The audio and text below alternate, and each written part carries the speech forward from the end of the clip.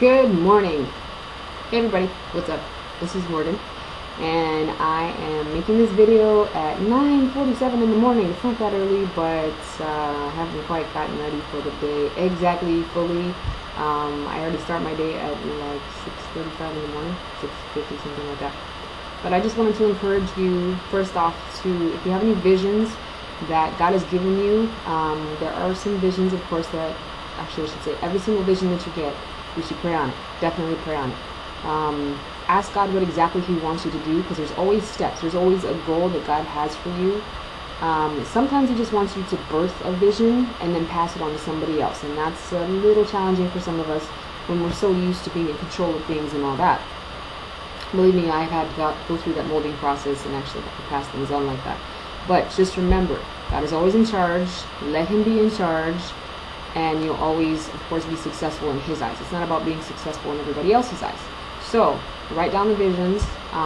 There's always details, of course. There's preparation. Everybody thinks, well, I'm going to get the desires of my heart. But if you don't want to work and you don't want to put in the time and the effort and the sweat and the tears and whatever else, then it doesn't mean it's going to come to be. Because if you're not prepared for it, God's not going to bring it. Like a lot of people say, we're going to minister to this many people, but if we don't prepare, God's not going to bring that many people, because we have to be ready for that harvest, especially. For those visions, though, you want to write them down. You want to write down any details. He could give them to you one by one every single day. You can write down and set a day apart if you have the time, or a certain amount of time that you just basically meditate on it. You meditate on God's word.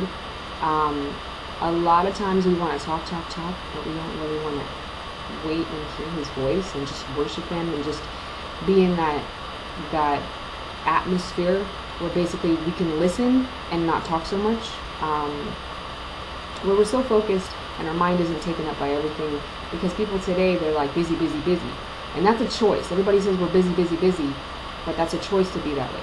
So the question is, what are we busy with? Are we busy with the visions of God? Are we busy with whatever we feel like doing? Because a lot of people say, I think I'm where I'm supposed to be. Well, if you're guessing like that, I'm pretty sure that's not exactly what God told you. If you're like, I think, usually it would be like, okay, well, you meditated on it, you prayed about it, you asked God. And a lot of people think of this as like a religious thing, but it's not really religious. I mean, God is not a religion is not God. Jesus came to abolish religion, so that has nothing to do with it. This is about a relationship with God. Some people say that they don't communicate with God, that they don't talk to Him. They think, oh, well, where I am is exactly where I'm supposed to be.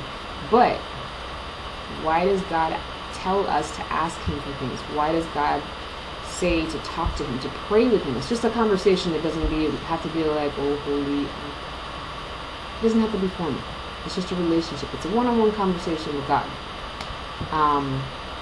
Writing down the visions, writing down every single detail that God has given you. Some visions just to warn you. It doesn't mean just because you get them at that moment, or the pieces or the whole at that moment, that you're supposed to birth that at that moment. So just remember, for instance, I was given a vision that I'm barely being led to completely bring forth, piece by piece, of cultural fusion. If on Facebook I have a flyer up, basically we're doing a winter drive. I'm doing a winter drive to get umbrellas and raincoats and things like that to help the people. I mean, we could talk about Jesus and all that, but we still got to help feed them and clothe them and stuff like that, right? So it's been 7 years actually that I've had that vision. 7 years ago, piece by piece, throughout the years I've been given the vision, and it's multiple departments. So that's just an example that if you have a vision, pray on it. Don't tell everybody about it. You're not supposed to do that. Sometimes God will say, shut up, don't say nothing, and literally, shut up. When you have that relationship with God, yeah, sometimes it does. Just flat out say, shut up, because He knows you. He knows you better than you know you, and everybody else. So write the visions down. Write every single detail that He gives you. If there's anything that you're questioning, ask Him. Don't have to go and ask everybody and their mama. Let's just say, there's always certain steps that God wants you to go through, though. You always have to prepare for the harvest. Remember that. Always preparing for what is to come. So if you don't do the preparation, He's not going to bring it. So I encourage you today to be inspired, to be motivated, to not just sit around and kind of wish and kind of think and kind of hope, that kind of thing. Especially because thinking too much can get you in trouble. The battlefield of the mind, who likes to play up there? You got to kick out all those negative thoughts, all the negative what ifs.